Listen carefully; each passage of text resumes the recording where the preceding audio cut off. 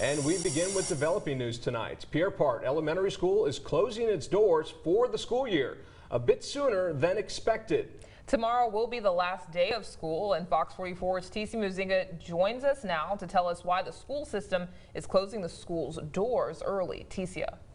Yeah, Chad, Lauren, good evening. Imagine going through this every single day just to drop your child off to school. Many roads in the area are still underwater after all the heavy rain we've seen in the past month.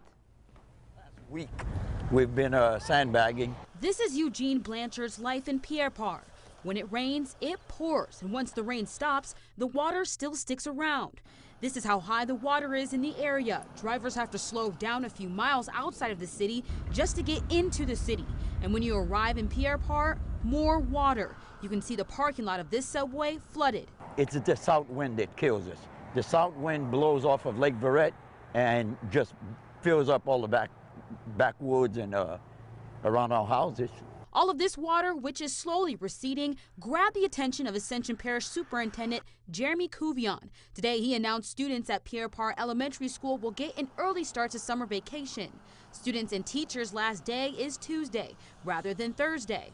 And buses will not run in this community after school ends for the year. You can go right down the road and you can see where there's water in the edge of the parking lot. I reached out to Superintendent Couvion for comments but didn't get a response. The school system did release a statement warning parents that Assumption High School will run a full day Tuesday so students can finish their final exams. And all other schools in the parish will run as scheduled. If students still can't make it to school safely, they will be excused. It's a solution for students and teachers, but people like Blanchard are still waiting for theirs. There's a project going on right now, the Bayou Chene project, and if that was completed, we wouldn't have a problem right now.